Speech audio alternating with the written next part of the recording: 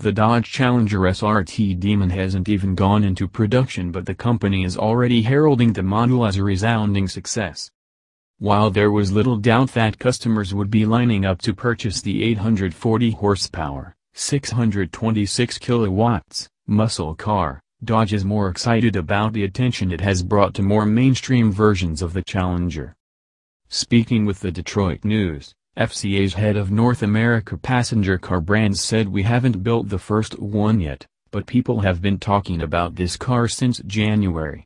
Tim Kuniskis went on to explain the hype surrounding the car has helped push Challenger sales through the roof, and Dodge is having an all-time record year to date.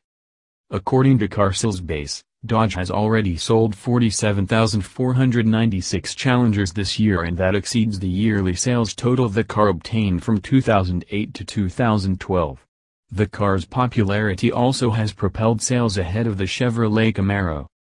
Analysts are mixed on whether or not the Demon will have a lasting halo effect, but the initial results look good. As Kuniskis noted, the car has already helped to sell SRTs, Scat Packs, and regular Hellcats.